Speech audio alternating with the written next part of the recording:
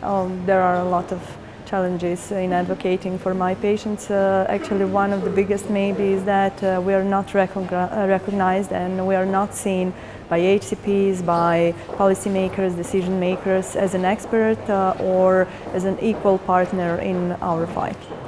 At first, I must say that we need to be more informed and educated as patients, so we can act as active partners together with other important stakeholders.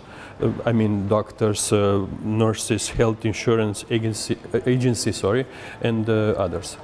I mean, one type of challenges are coming from more and more expensive, better but expensive treatment options, which are hard to be sustainable for any healthcare budget.